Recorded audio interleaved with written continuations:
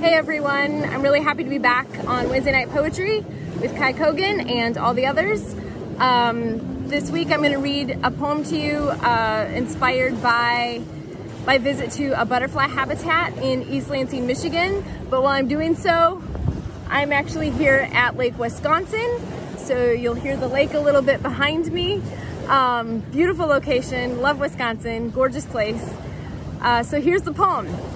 At the butterfly habitat, the epitaph reads, complacency and false positive assumptions about the resiliency of once common species can have tragic consequences when timely action is not undertaken to safeguard their populations. That's from the Center for Biological Diversity. So here's the poem. Cruz points to a stalk of milkweed and explains that this is monarch food. We are surrounded by a former cornfield now turned into small farm plots for refugees and food banks and this butterfly habitat. He cuts me a stalk and feeds it through the mouth of a used water bottle we find in the field and fill with well water, then holds up a monarch caterpillar in a cup. We have to manage them now, he says, waving a hand out at the field that requires constant tending to keep weeds from overtaking the newly reinstated native species.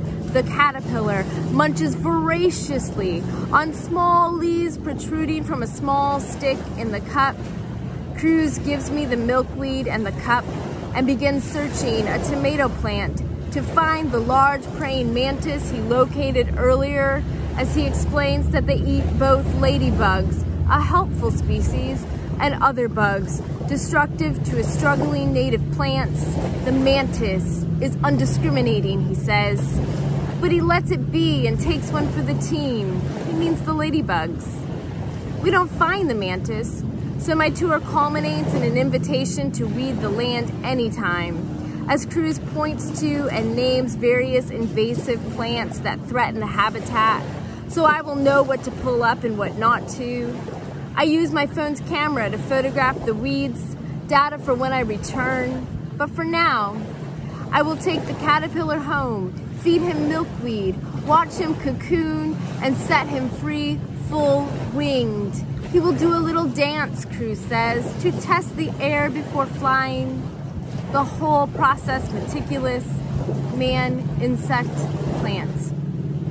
I look out at the work he has done, at what appears to be a tatty field, not the raw resources of butterfly survival, slightly pleased that I can do something for this lone would-be monarch, already sick, already dying in my cup. Sadly, the butterfly did not make it, but this poem did. It is in Rewilding, Poems for the Environment. This is a book, an anthology that was produced by Crystal S. Gibbons. She is the editor of Split Rock Review, so in conjunction with Split Rock Review. And this is a limited edition anthology that supports the Boundary Waters in Minnesota. If you get a chance, check it out. Go to splitrockreview.com and check out this anthology. It's absolutely beautiful. Joy Hardrew's in here.